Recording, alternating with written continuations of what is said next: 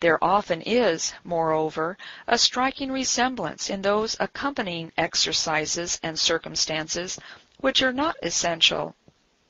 Awakened sinners are liable to the same erroneous conceptions and usually fall into the same mistakes.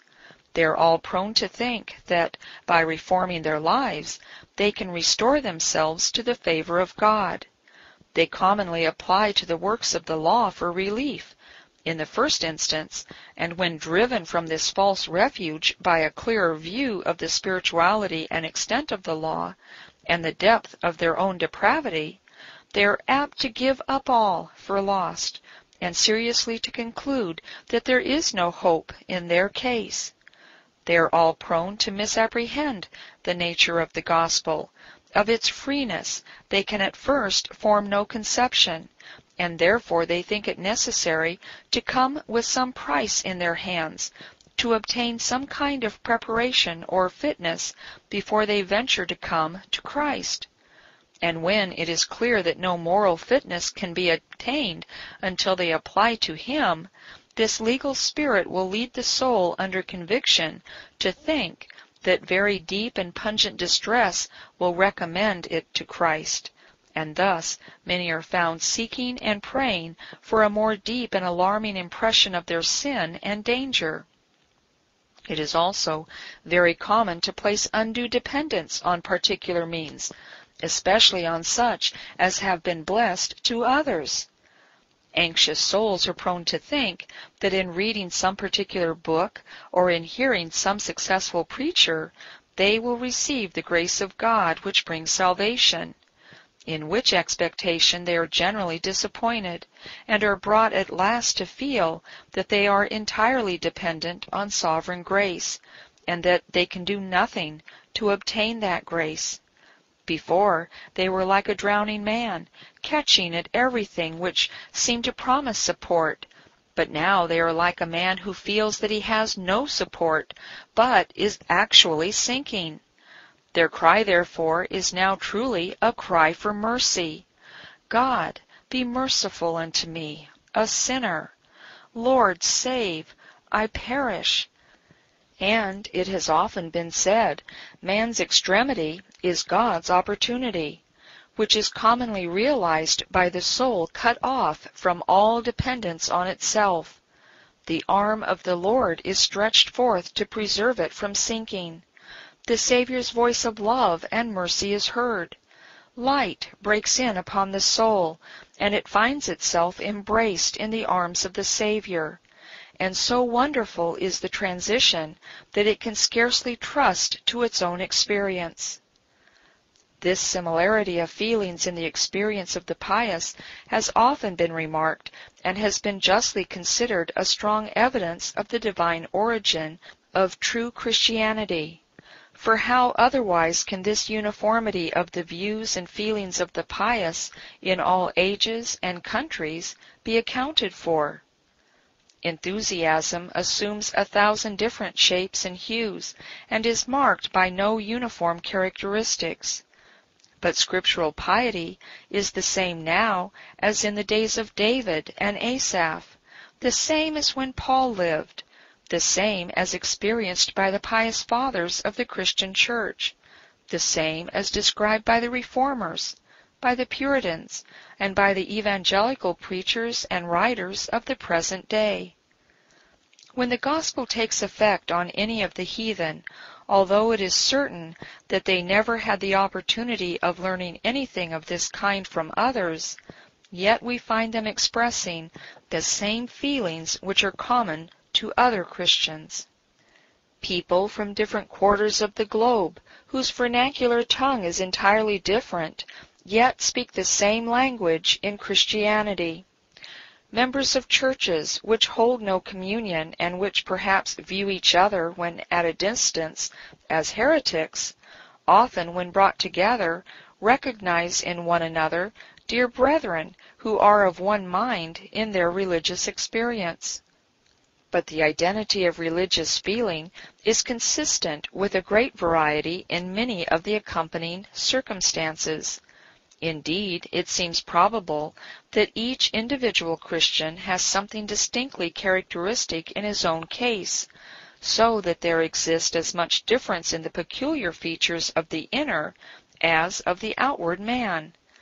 The causes of this diversity are manifold, as first, the different degrees of grace received in the commencement of the divine life; secondly, the extent to which they have respectfully run in sin, and the suddenness or gradual nature of their change; thirdly, the degree of religious knowledge which is possessed; and finally, no small diversity arises from the various constitutional temperaments of different people, which must have a powerful effect in giving complexion to the exercises of religion. To all which may be added the manner in which people under religious impressions are treated by their spiritual guides, and especially the manner in which the gospel is preached to them. It may, however, be laid down as a sound maxim that in proportion as the truth of God is clearly brought to view and faithfully applied to the heart and conscience, the good effects will be manifest. Erroneous opinions, although mingled with the essential truths of the gospel, will ever tend to mar the work of God. The good produced on any individual or on a society must not be judged of by the violence of the feelings excited, but by their character. Men may be consumed by a fiery zeal, and yet exhibit little of the meekness, humility, and sweet benevolence of Jesus. Great pretenders and high professors may be proud, arrogant, and censorious. When these are the effects, we may, without fear, declare that they know not what manner of spirit they are of.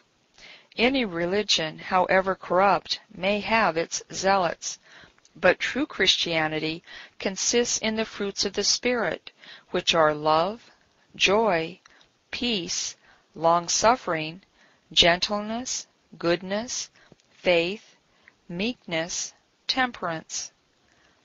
Piety seems also to assume an aspect somewhat different in different ages and periods of the Church. There is in human nature a strong tendency to run to extremes, and from one extreme immediately to the opposite.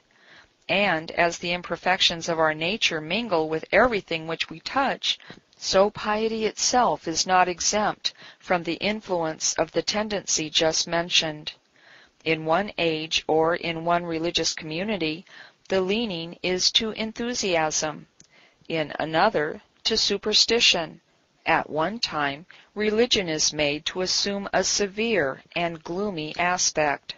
The conscience is morbidly scrupulous. Things indifferent are viewed as sins, and human infirmities are magnified into crimes. At such times all cheerfulness is proscribed, and the Christian whom nature prompts to smile feels a check from the monitor within. This alloy of genuine piety is also often connected with bigotry and censoriousness. Now, when true religion is disfigured by such defects, it appears before the world to great disadvantage. Men of the world form their opinions of the nature of piety from what they observe in its professors, and form such an exhibition of it as we have described, they often take up prejudices which are never removed.